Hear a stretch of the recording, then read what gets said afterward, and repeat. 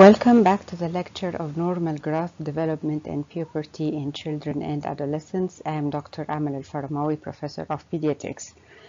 In the first segment of this lecture, you learned about phases of the pediatric age group, definition of growth, development, and puberty, the importance of assessment of them, factors affecting, in addition to general principles concerning them. This leads us to the next point, which is how to assess growth. For assessment of growth, we have to take anthropometric measurements along with assessment of teething as well as bone age. Anthropometric measurements are measurements of body size and proportions. There are so many measurements, but for you as undergraduates, we will only focus on these parameters: the weight, the height or length, and you will know the difference in a minute, body proportions, body mass index, growth velocity, skull circumference, mid-upper arm circumference, skin fold thickness, and mid-arm muscle circumference. You will learn how to use reliable equipment accurately and the correct measuring techniques in the clinical sessions. Here I'm going to explain how to interpret the results of measurements and use it for assessment. To know whether growth is within the acceptable limits or not, we can use growth charts or do some calculations or use online programs.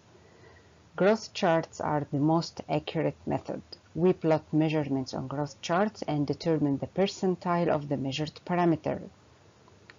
Serial plotting produces a line or graph. This line constitutes the individual child's growth pattern or curve. There are charts developed by the WHO and charts developed by the CDC, and the latter are the most widely used. You can download the charts from the added link to this slide. There are charts for boys and girls and for different age groups and for every measurable parameter. The 50th centile, which is the bold line in the middle, represents the mean, and all the values between 5th and 95th centiles are the normal range for age, which means plus minus 2 standard deviation from the mean. The weight is measured using scale, whether a baby scale if the child cannot stand steady, or the standing scale if the child can stand. Now you have a number which is the weight of the child in kilograms. For example, if we have a girl 9 months old and her weight is 9.280 kilograms, so her weight will be on the 75th centile, which is normal for age. Let me tell you some facts about the weight in the first year of life. The mean weight of a normal newborn is 3.5 kilograms. There is a loss of about 5 to 10% of this weight due to loss of extracellular fluid after birth. Then the weight is regained over 7 to 10 days. The infant gains 20 to 30 grams per day in the first 3 months of life, then 15 to 20 grams per day for the rest of the first year.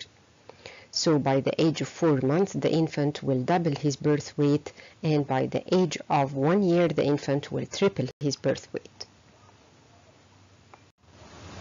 Now, if you don't have growth charts, you can do some calculations using these formulas according to the age to know if the weight of the child is okay for age or not. But of course it will give you only one number, which is the mean. It will not show you the whole range of normal. After measuring the weight, we measure the height. We use stadiometer to measure the standing height of children. If the infant cannot stand without assistance, so we measure his recumbent height, which is the length, as you see in the image. We also can use regular tape against the wall if stadiometer is not available. Then plot the number that you get on the height chart for the corresponding age and gender. For example, if a boy is 4 years old and his height is 105 centimeters, so he is on the 75th centile, which is normal for age, and the normal range will be from 95 centimeters to 110 centimeters. Here are some facts about the height or length. The mean length of a normal neonate is 50 centimeters. The length increases 2 centimeters per month during the first year, so the infant will be 75 centimeters by the end of first year. Then 1 centimeter per month to the end of the second year. After the second year, you can use this formula for calculation of the height, so the child will double his height at the age of 4 years. After measuring the height, you have to determine if the child's body is proportionate or not. To do so, we measure the arm span in relation to the height. They should be equal in all age groups. We also measure the upper segment in relation to the lower segment. The upper segment is from the head to symphysis pubis, and the lower segment is from symphysis pubis to toes. In adults, the upper segment is equal to the lower segment, but in neonates, it is 1.7 to 1. Around 4 to 5 years, it's 1.4 to 1, and at about 10 to 12 years, they are equal as in adults. Actually, the body proportions in neonate are totally different from older children. In neonate, the head constitutes fourth the body weight, and the upper segment is nearly double the lower segment.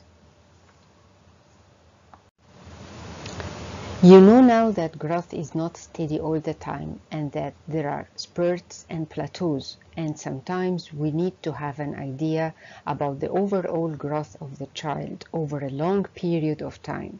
And to do so, we take serial measurements of the height over a year, and we add all the numbers together and convert it to centimeters per year. And we plot the number on the growth velocity chart to determine if the growth velocity is within normal for age and sex or not. We came now to the body mass index, which is the best indicator of obesity. It is calculated from a formula using the weight in kilograms divided by the height in meters squared. We plot the number on the body mass index chart as usual to know if it is normal or not. This is for now the measurements of the weight, height, body proportions, growth velocity, body mass index, and we will continue the growth assessment parameters in the third segment of this lecture.